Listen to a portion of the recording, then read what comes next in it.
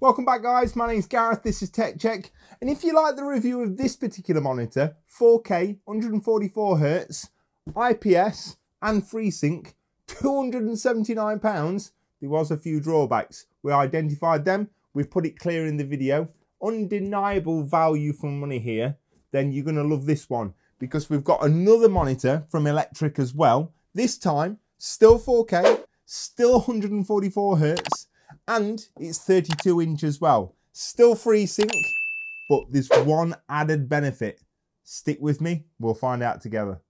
So while the other monitor guys offered fantastic value for money, we did uncover a few issues. I'm hoping this particular monitor can eradicate those, and the most important one being that 4K 144Hz with one HDMI 2.1 cable. And that's right guys, this particular monitor has got that. So for anyone that's looking at an Xbox, a PlayStation 5, looking for an affordable 4K monitor, then this could be right up your street. So today we're going to unbox it, we're going to have a quick look at it, we're going to actually hook it up to my 3090 gaming PC, then we're going to actually hook it up to an Xbox Series X and just test out a few of the features there. We're going to have a look at the HDR, we're actually going to look at the colour bleed, we're going to have a look at the colours itself as well. And then right at the end, hopefully I'll be able to give you that seal of approval. It's actually worth every single penny. So stick with me, let's get into it.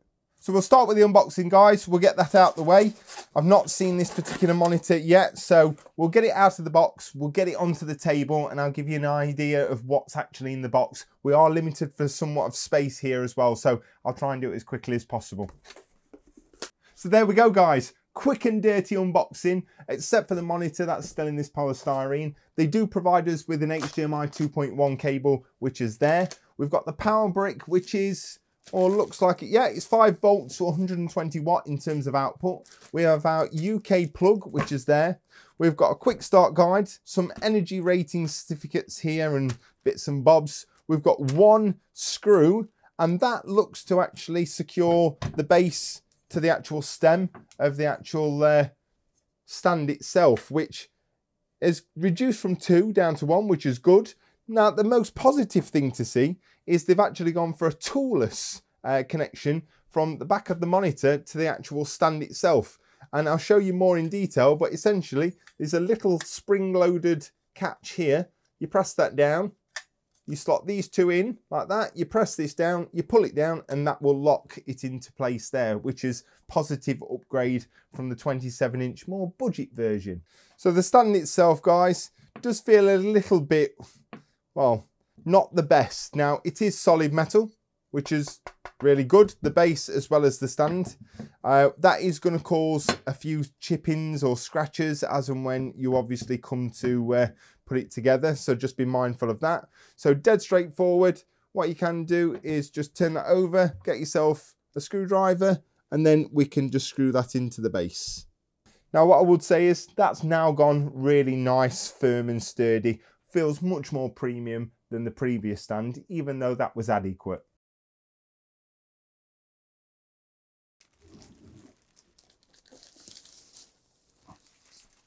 So this screen does feel a little more premium as well, guys. They've still got this larger bezel at the bottom.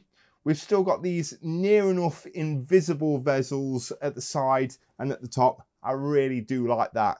And obviously for me, the larger real estate in terms of screen size is also a massive benefit as well. Let's get it onto the stand. Let's test out that quick toolless mechanism.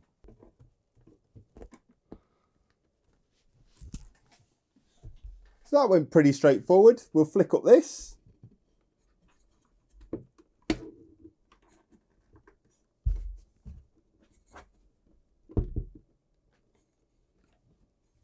Now, I don't know whether that is fully in. Yes, that looks more, there we go. So you've got to be careful there, guys. Just make sure when you push that in and you push it all the way back to the back, you do actually just push this switch all the way down to lock it into position. So now that we've actually got it on its base and stand, guys, there's a couple of things that I want to point out for you. As you can see, you can quite clearly tilt the monitor up or down.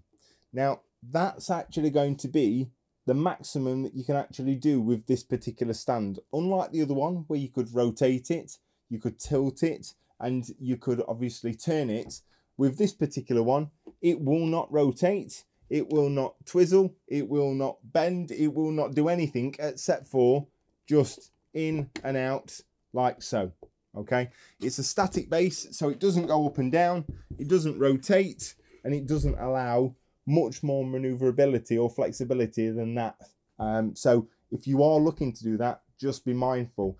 Then it does support Vesa mounting, so if you do want to wall mount it and stuff like that, then that would be your best option. But this particular stand, whilst it offers a more sturdy base because it's a much bigger screen, it does limit its, shall we say, flexibility in terms of being able to move it and do what you want with it as well. So be aware of that. So let's move on to the display inputs of this particular monitor, guys. And you'll be fantastically pleased to know that we have got 2 HDMI inputs and we've got 2 DisplayPort inputs.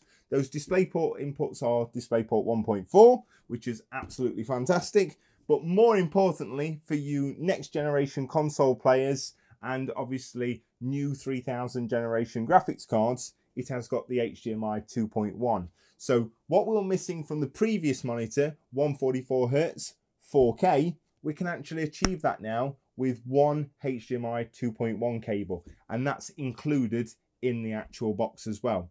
So what we're going to do is we're going to actually plug it in, we're going to turn it on, we're going to hook it up to my 3090, which is behind us. We're going to actually just have a look at a bit of the video. We're going to see whether if we connect it via an HDMI 2.1, we can get everything up and running and just make sure that it's really easy to use. So there we have it, guys. Plug the HDMI 2.1 cable in, comes up straight away. No issues, no problems.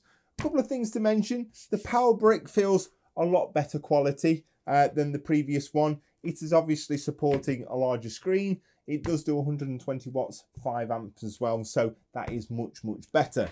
So straight out the box, guys, now I've changed the actual scaling settings down to 100%. You can see we're at 3840 by 2160, which is the recommended there. And as I said, we can, if we want to downscale this, you can play it at 1440p or at 1080p. Why you would do that, I don't know. But let's say you have a graphics card and it can't quite push the pixel rate of this, but you wanted to upgrade to a 4K monitor because you're thinking about upgrading your graphics card, for instance, or investing in the latest console, then it could be a wise investment. So 3840, 2160, let's just go down to our advanced display settings. Our current standard refresh rate is 60 Hz. Now, hey, there we go. So we can put it at 144 Hz straight out the box with the HDMI 2.1. Let's see if it works. Keep the changes. There we go. So there we go, guys. Now, one thing to note here, I have noticed, is that whilst it's 8-bit, it's 144 Hz and it's 3840 by 2160, the color space is still in SDR. So going into the advanced section, guys, as you can see here, we've got an overdrive function. You can change the aspect ratio. You've got a variable refresh rate. You've got FreeSync on and off in here as well, that you can actually go in and do that. What we can also do is you can go into the actual Ultra HDR. You can turn on a HDR in here, which is something we didn't do previously. So it's great to see that you can actually force that. You can change the darks, the sharp, enhance, and the HDR contrast also. You can change the position of the on-screen display, the language, the transparency, and also LED on and off. One of the other functions on the back of this, and I'll give you a bit of a heads up on it very shortly, is it's got a little bit of RGB lighting to the back of the monitor also. It has got onboard speakers as well, guys. So again, I would always say, if you've got a set of headphones or you've got external speakers, that will be much better quality, but we will test out the onboard speakers to this monitor also. You can also come in and change whether you want it in game mode, movie mode, photo mode, etc, etc. So one thing I'm really pleased to notice now, guys, is we've gone into the OSD and we've turned on HDR, and then we've come back into the graphics settings, and as you can clearly see up here, we're still running at 144 Hz, we're still running at 4K, and the good news is now we are running in HDR mode rather than SDR mode. So real positive that, guys. So you benefit from brighter brights and darker darks by having HDR enabled. So what we've actually done now, guys, is we've just uploaded a YouTube 4K video. I just want to give you an indication of what the quality is going to be like, what the colour is going to be like, and actually in the background you can actually hear the volume from this particular speaker. And whilst it's not horrendous or terrible, you are going to benefit from some external speakers or headphones much better over the internal speakers of this particular monitor. But with that being said, if you have no external speakers or any sound system or anything like that, then it would be better than nothing.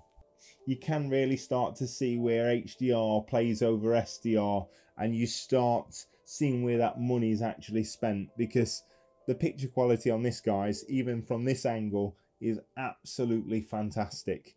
And bearing in mind, this is still, I'll get onto cost a little later on, nowhere near the cost of the more expensive 4K 144Hz monitors either. Now that we've confirmed everything works, guys, in terms of 4K 144Hz, FreeSync, HDR, all with an HDMI 2.1, let's go ahead, hook it up to one of the latest gen consoles, Xbox Series X, and make sure everything works there as also. One thing that I did forget to mention, guys, is whilst we've been utilising HDMI 2.1 cable, you can actually achieve 4K 144Hz, albeit in SDR mode with a DisplayPort 1.4 cable as well. The only downside here is if you're looking to connect to one of the latest consoles, then you won't be able to do that unless you've got an HDMI 2.1 cable. So you wouldn't actually believe, guys, what I've actually had to just go through in order to get this Xbox. It's 20 past 11 at night. I've had to creep up the stairs with a 2-year-old and a 9-year-old asleep. I felt like Santa Claus. I've just had to nick it out of his bedroom to come and test it, because this is the only time that it'll allow me to have it. So we're privileged. So HDMI 2.1 cable, guys. Let's plug that one in. Whew. With a little bit of luck, let's turn it on. Let's see if everything works.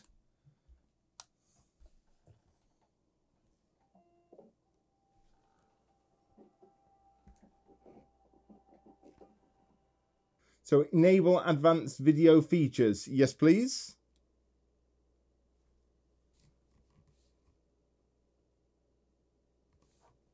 So keep these settings. Allow variable refresh rates. Your display will go back to the last setting in 20 seconds. Let's keep the new settings, and then we'll just have a look in the settings what we've actually changed them to. So there we go, guys. We can change it to 120 Hz, 4K Ultra HD, no problem whatsoever. As you can see there, your TV is currently in HDR mode, so we can actually go ahead and calibrate it in HDR if we wish to do so. The biggest thing for me, guys, was to show you that 4K, Ultra HD, 120 Hz, HDMI 2.1 in here, no problems whatsoever. And you can quite clearly see it's no problem at all. So the big question then, guys, how much is it? So the previous one I actually found on Amazon for $399, but you could actually get it for $299 and even at $279 from alternate vendors, which I listed in the description down below as well. Now this one's a slightly different. You do get a larger screen. You get all of the added benefits that you got with the 27-inch one, plus with the added benefit of HDMI 2.1 and HDR as well. Now, all said and all done, this monitor is £499, and I still think that is an absolute bargain. Okay, so comparable to, I would say, somewhere around £750 for the next level of 4K 144Hz, and you are going to be getting something like HDR 600, HDR 800 for that amount of money as well, so just bear that in mind. But when you take into consideration a monitor that's 32-inch, it's 4K, it's 144Hz, it's an IPS screen, it has got FreeSync, it's got HDR, it's got HDMI 2.1, I think this is a pretty good value prospect for anyone that's running these latest consoles or thinking of upgrading to well, from a 1080p monitor or 1440p monitor, because they've upgraded their PC or got a more powerful graphics card as well. So guys, I'm hoping you've seen some value in the video. If you have, smash that subscriber button. Don't forget to like the videos, because most people like them. If you don't leave a like rating, it's absolutely free and it really helps me out to spread to the larger community as well. So if you have, smash that like button as well, guys. It's much appreciated. Take care. Have a lovely weekend, and I hope to see you again. All the very best.